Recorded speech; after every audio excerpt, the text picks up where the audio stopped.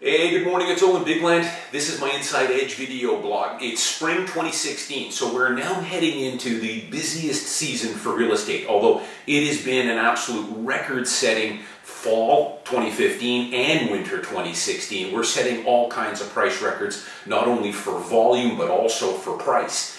And now we're just beginning to enter the busy spring season where our inventory tends to spike, and we have a lot more listings and thus a lot more transactions. And that's the early signs of what's starting to happen. I am starting to see more new listings coming on every day and the inventory levels going up slightly. Not huge. We're still, what I blogged about several months back, at low inventory levels. And the product is only staying on the market if it's priced right and marketed properly for maybe 10 days at most on market. So homes are selling quickly, but I am starting to see inventory levels starting to creep up slightly, but it's still a strong seller's market, and inventory levels are still well below what we normally should have at this time of year. But let's talk about listing your home. If you're thinking about putting your home on the market sometime this spring in our busy season, I want to give you a few suggestions because what I do, I'm starting to get a lot of phone calls from people. I'm starting to put up quite a few new listings out this spring, and I've got some more coming out here in the next 4 to 5 weeks. So I'm starting to consult with sellers now. They're calling me up and expressing interest in that they want to sell over the next 5 to 8 weeks, let's say. Now, when I go out and look at a home, it's very seldom that we will look at the house and then list it the next day. We could do that. Sometimes I'll get sellers that will call me up and they're in a hurry. They want to get this home listed and sold quick. But if they want to achieve maximum selling price, and most people do, I'm going to consult them on ways to improve the marketability of that home.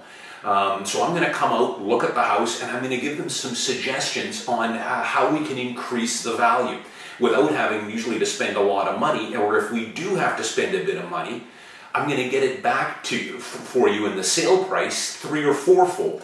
So who wouldn't want to take me up on that deal? So, you know, I'll come out, and if it's, sometimes it can be things like paint, it can be fixing some tile work, maybe it all depends on the client. If they've got a little bit of time, maybe updating a powder bathroom, which is a fairly easy job. If the rest of the house is pretty much complete and they're only missing a few little areas, I might suggest if they've got a little time, you can afford it, finish off the rest of the house so it's a turnkey house, and we'll get a lot more value for it. It could be recently, you know, just staging the house. Maybe most of the house is fantastic, it shows well, but there's a few rooms, the living room, the den, maybe we could use a little bit of staging. Not expensive. I've got stagers. Sometimes it's as little as $2,000, $1,500 just to finish the house. It could be artwork and lamps and that kind of thing just to warm it up. But again, any money that I suggest we spend, I'll get it back for you 3 or 4-fold. If I say we're going to spend $5,000, I could easily get you back $30,000 or $40,000 on your final selling price. This is the way I approach it with my clients when I'm getting ready to list a home. I look at it from the point of view of a professional athlete. Any professional athlete who's making big dollars these days is not just walking on the playing field and playing his game. It takes a lot of preparation to get to that point. And that's the way you should sell your house. Sell it with the athlete's mindset. I always tell them, let's do everything we can to try and improve the marketability of your home and get you the best selling price. And at least that way, once it's out on the market, hopefully we're going to even get multiple offers, and it's going to exceed your expectations as far as price goes, at least you'll know you've done everything in your power to get maximum selling price. It's a good feeling to have. Let the market then dictate what that price is going to be. But let's put it all out on the table here. Let's do everything we can in our power to help improve the marketability of the house. That's always the way I go in with it, and it's kind of as an athlete's type preparation to do it. So, you know, you don't have to take every recommendation I'm going to give you, and I totally understand that.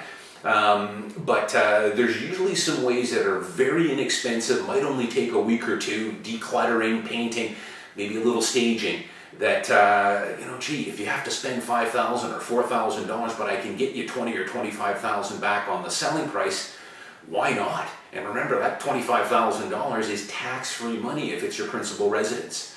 So on another note, I blogged about this several times last fall, and it was funny, we've had a letter now, a couple of letters that have come out from the Real Estate Council and the Greater Vancouver Real Estate Board on listing homes and taking offers quickly.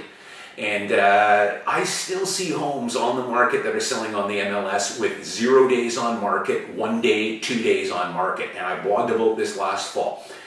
If you're selling your house and taking offers and accepting offers within 1 or 2 days, I can pretty much guarantee you have left a pile of dough on the table because you just have not exposed the property to enough potential buyers. And to do that, you need to leave it out there for at least 5, 6, 7 days, expose it, then look at offers.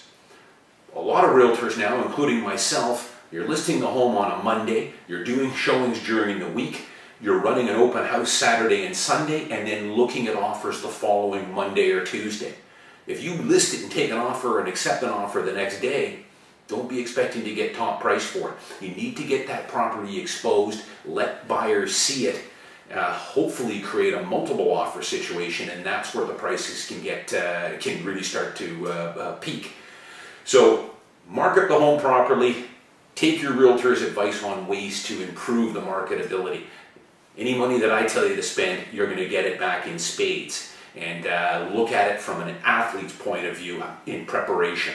You can always throw it out on the market quick and don't do anything to it. And I have had lots of listings like that, and that's just what the seller wants, and I totally understand it. But I think most people, including myself, if you said, hey, spend $4,000, but I'm pretty sure I can get you 3 or 4 times that back in the selling price and maybe create a lot more multiple offers, then I would be all up for that myself, as I think most people would as well. I'm Owen Bigland. As always, thanks for watching. I'll see you next time.